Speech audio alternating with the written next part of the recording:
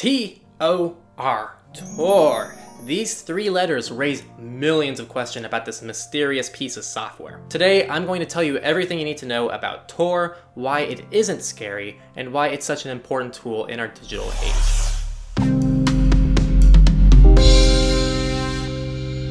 If you enjoy Go Incognito and our thorough approach to security, privacy, and anonymity, but you want some more individualized attention and help, we just publicly opened consulting. This is a premium and limited service that can only accommodate a few people. So if you're interested in getting that individual support, we're here to help you out and get you taken care of to fast forward your privacy today. Enjoy this next lesson. The Onion Router, or Tor, is a group of servers that improve your privacy and security on the internet. Normally, without Tor, you directly connect to a site like Techlore.tech. Tor will obscure this connection by adding nodes, and every given amount of time, the chain of nodes changes without disruption to you. So unless your entry point and exit points become associated somehow, your connection is considered anonymous because of the difficulty required to backtrack in such a short span of time. This is all very cool. But to start, I want to clear up the biggest misconception with Tor. It's only used by criminals. Tor has an insane amount of use cases. It allows you to circumvent censorship, allows journalists to post in repressive regimes, gives law enforcement the power to go undercover, gives the ability to leave truly anonymous tip lines, gives support for activists and whistleblowers, and obviously it can be used like many of you taking this course to improve your privacy and security. Since Tor is such a powerful tool, it is used for criminal activities, but it's important to understand that there is an enormous amount of good that Tor does, and we can't let the bad side ruin its reputation. What now? Well, there's something called the Tor browser bundle. It's built on Firefox and sends your internet traffic through Tor. The Tor browser functions as an anonymization tool by blending users together to look the same. This ties in with browser uniqueness, which I discussed back in lesson 3.10. As long as you're using the Tor browser properly, which means not using your personal information in any anonymous session, and not configuring or using the browser in a unique way, you are hypothetically anonymous. You can also access the Tor network on an operating system level to route all of your traffic through Tor, not just web traffic. You can do this by using an OS like Tails or Whonix, two phenomenal projects that attempt to anonymize your entire system. These were both discussed in the previous lesson.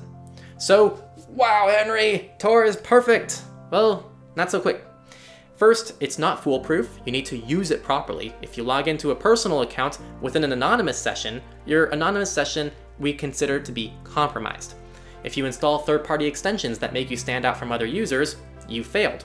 If you type or use the browser in a unique fashion, you failed.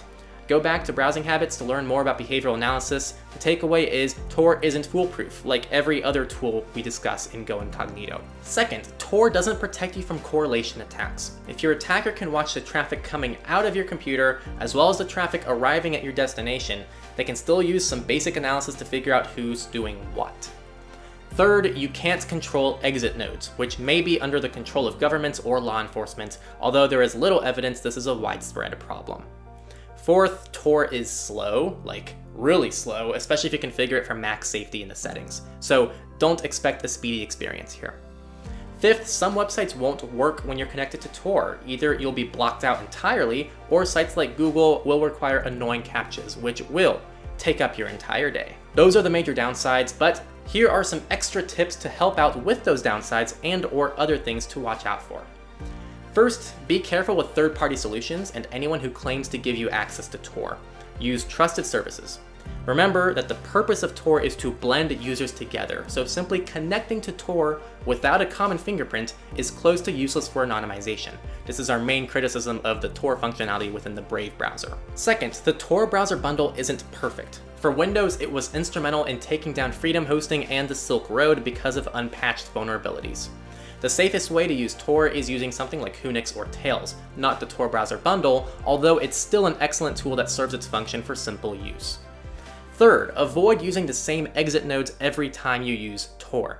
There is speculation that government agencies control some exit nodes, so using different ones consistently is not a bad move to spread out your traffic. The fourth and last area of discussion is VPNs. Should you use a VPN with Tor?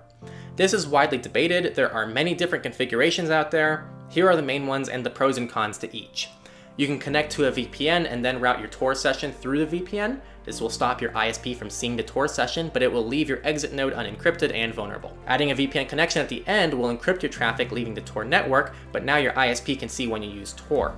There are configurations out there that allow you to add a VPN before and after your Tor configuration, and even then you still have to trust your VPN provider to not do anything malicious.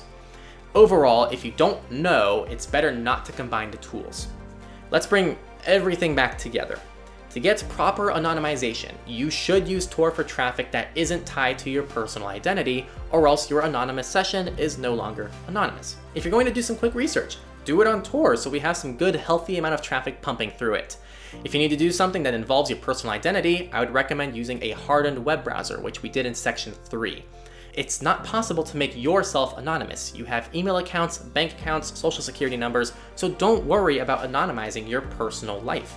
Worry about separating your anonymous life from your personal life by compartmentalizing everything you can.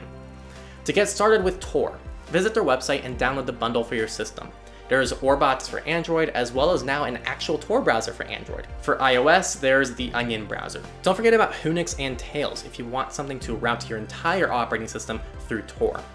If you're not a Tor believer, there are other projects out there designed to try and replace Tor, or at least work alongside them, most notably I2P and Freenet. This has been a very long talk, but I hope it cleared up a lot about Tor and the misconceptions behind it. I want to take this time to thank those of you who are watching this lesson. It's just such an honor to be here and teach you about this project.